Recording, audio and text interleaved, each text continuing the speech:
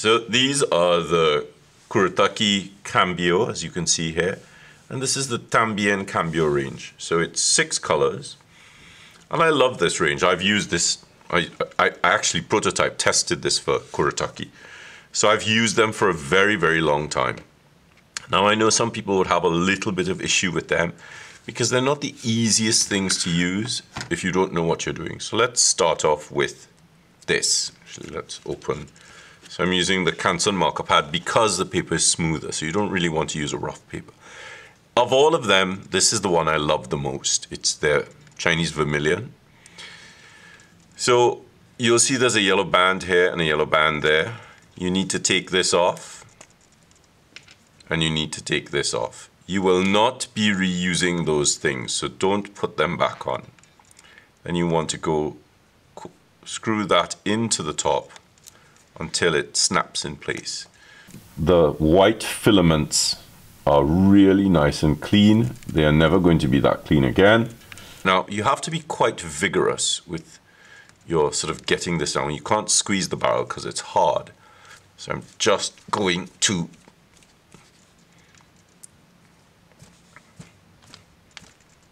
and you can see the color is really starting to come down into the feed. And of course the next thing is to press. So you want to press and turn.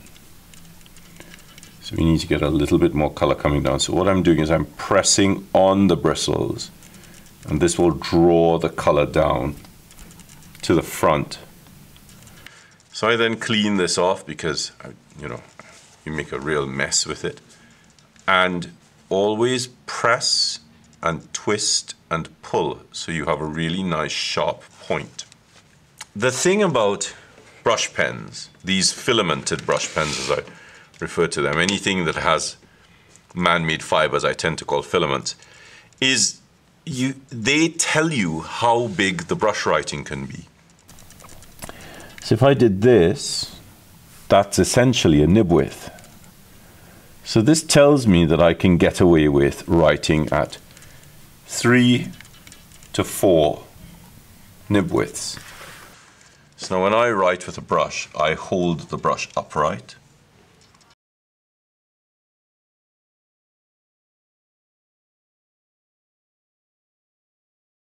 I know lots of people tend to hold the tool on the side and they do this. This is not a really good way to use the brush because as it's coming around the corner, the bristles, the fiber, the filaments will twizzle around each other and you won't get a really nice fine stroke. Now they're also really good for brush writing.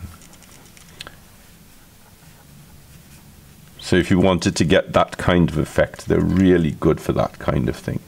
You can mix the colors together. For instance, on a separate piece of plastic, you can really sort of remember to press and pull to keep the filaments together.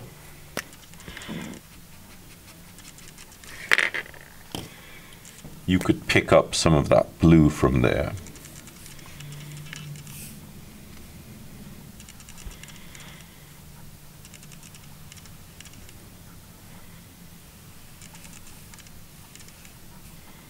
And as it washes the blue out, you start to get some really lovely gradients.